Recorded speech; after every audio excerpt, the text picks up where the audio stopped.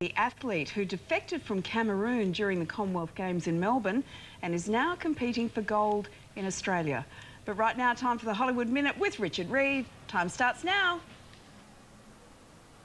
Well, thank you, gorgeous girl. Here in the heart of Hollywood, Paris Hilton's turf, and she can rest easy. The man, Nathan Prada, who broke into her home the other day, or at least tried to, he has been officially charged with attempted burglary. If he's found guilty, he could face 6 years in the slammer.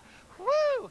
That's hot, I am telling you. Hey, well, Emma Watson, you know little Hermione from the Harry Potter movies, all of 20, and she says, yeah, I'm ready to retire. That's right. She's done with those Harry Potter films, and she says she needs a break. She just needs to find herself. She says, I just need to find out who Emma Watson is after all this. I'm not Hermione, you know. Okay, and Octomom, that's right. She wants to be on Dancing with the Stars. Can you believe that? She says she's been getting in fighting shape and she knows how to dance. Wouldn't she look good with David Hasselhoff? Octomom. Coming up, we got news on Miley. That breakup is shocking. Yeah, the Hoff and Octomom. Wow, what a combination.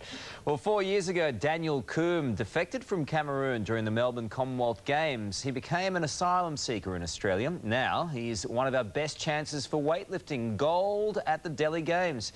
It has been a remarkable journey for the 25-year-old. Today's Christina Hearn went along to meet him. Bit of a height difference between you and me, Daniel.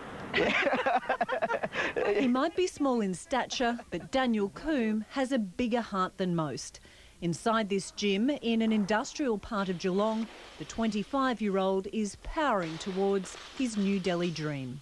I'm Australian now, so I'm sort of giving 100%, and I'm hoping to do my best in the game. That don't kill me, can only make me strong. 4 years ago, though, it was a very different story. Daniel hit the headlines along with several other athletes when he went missing shortly after the Melbourne Commonwealth Games. Did you worry at the time? I was worried because you're in the situation, you don't really know what is going to happen, and you sort of stress a lot. Daniel, along with 8 others from Cameroon, including training partner Francois Otundi, were declared asylum seekers. After 2 years of uncertainty, Daniel was granted residency and a chance at a new life competing under a new flag. He used to be trained by his father in Cameroon at a gym where there was one bar between 20 weightlifters.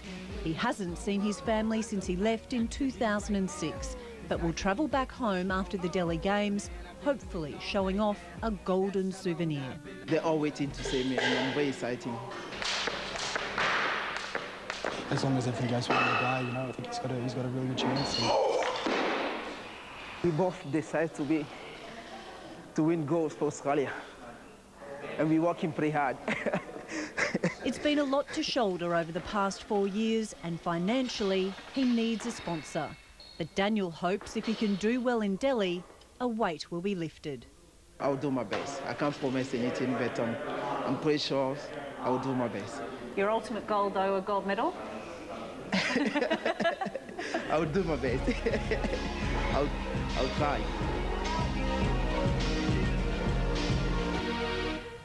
Good luck to him. Let's hope he does well. Yeah.